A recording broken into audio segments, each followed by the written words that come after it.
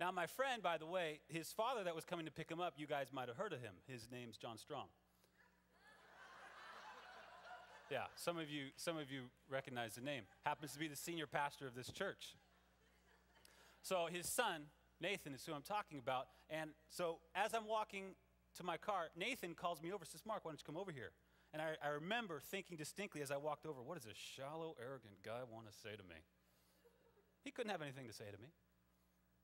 And as I get over there, he says, Mark, my father has just preached a sermon on envy this last week. This is 17 years ago now. And the sermon got to me. And I realized that I have been harboring envy towards you. Because you're the president of the Key Club. And you're the president of the Bible Club. And I'm vice president in both of those. And I just wanted to say I'm sorry.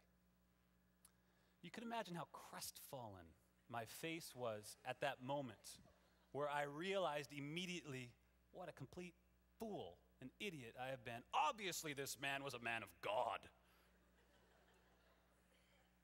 A holier Christian than myself. And immediately I almost started crying. I said, yeah, me too. Been envying you a little bit. Especially the pianos and the girls are coming around. You play that piano.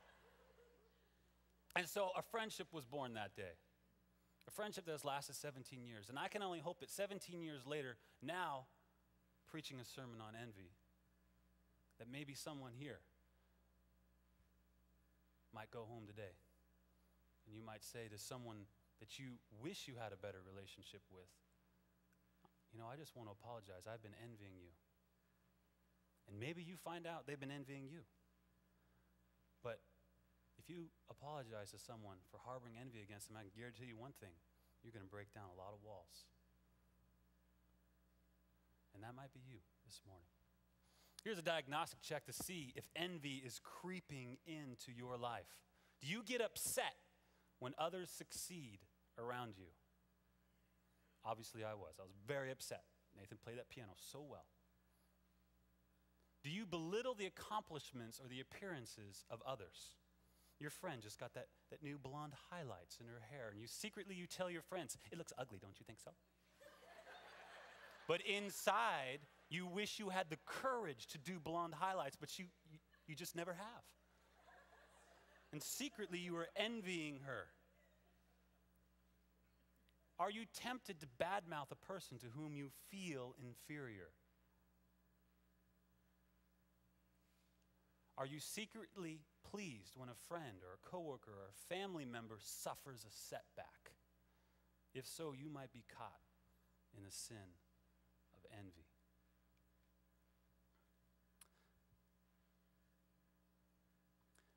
Envy is one of the silliest of the 7 deadly sins. It's really kind of a ludicrous thing. It shouldn't even exist. Can you imagine if I'm Norwegian. I can't grow a beard. Can you imagine if everyone that grew a beard, I couldn't be friends with them because I'm so envious of bearded people. It's an absolutely ridiculous notion. Get away from me, you have a beard. Imagine if I harbored envy against every person that had a beard. What a ridiculous thing that would be. My life would go into shambles simply because I kept asking, why them, God? Why did you put hair on their chin and not me? This is what envy does. It asks the question, why them? Why them? Why them? Instead, what I should do with bearded people is celebrate God's goodness to them. Oh, you have a beautiful beard, my friend. I celebrate God's goodness to you. You have a healthy, robust amount of hair on your chin. But have you ever noticed how hard it is to celebrate with others? The scripture commands us to rejoice with those who rejoice. Isn't that hard? It's a lot harder to rejoice with those who rejoice than to mourn with those who mourn. Oh, you got that new minivan. Yeah, I rejoice with you. Yeah. What an answer to prayer. Oh, you just closed on the house. You're moving in next week. Well, that's terrific. Yeah, God's really been good to you. I rejoice. you might be harboring envy. Because it is much harder to rejoice with those who rejoice than it is to mourn with those who mourn. Isn't it? It is. I want to make a distinction between envy and jealousy. Envy is pain at another's success. It's always evil. Envy is when you don't have something and someone else does, and you want it for yourself. Jealousy is when you already possess something and you're afraid of losing it. This can be a good thing or it can be a bad thing. For example, you've heard of the phrase a jealous lover. Typically what we mean by that is a couple that's not married, and typically the male that's jealous of whenever his girlfriend talks to any male. That's a jealous lover. That's a bad thing, really bad thing. On the other hand, the Old Testament talks about God as a jealous lover. God is jealous of our love. And the reason for this, and the reason it's a good thing, is because the Christian faith is not about rules or principles. It's much more relationship, isn't it, than a religion? And over again, the Bible uses the language of marriage between us and God. So that when we put anything out, that when we love anything more than God in our lives, we have committed spiritual adultery, and God gets very jealous. Which is a strangely wonderful way of saying that God loves us a lot and doesn't want us running around with any other gods. So there's the difference between envy and jealousy. Envy, you don't have something that you want. Jealousy, you already possess it, and you're afraid of losing it. Here's a brief little history of envy.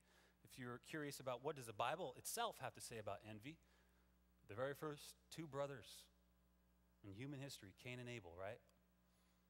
Cain had those two sacrifices. Abel's was a little bit better. And what did Cain say? Why him, God? Why did you like his little prayer better than my little prayer? And Genesis 4 says, Cain, sin is crouching at your door. It desires to master you, but you need to master it. And Cain didn't. He let envy master him, and he slew his brother. Or what about Rachel envying Leah? Leah had 13 kids. Rachel was barren. And instead of loving her sister and saying, I'm an aunt 13 times over, Rachel gave Leah the old stank eye. You know the old stank eye, it's the evil eye. I don't have any kids. You have all those. How come I can't have 6? And the Bible says Rachel envied Leah. Or Joseph's brothers envied his coat. People have coats, but they wanted his coat. And so, the Bible says, out of envy, they sold him into slavery. Envy is ridiculous. Why him, God? Why does Joseph get that coat of many colors? Why not me? Think of Saul, his envy of David that drove him literally to madness. You remember the Jerusalem women came up with this song, Oh Saul, you've slain your thousands, but David is 10,000s.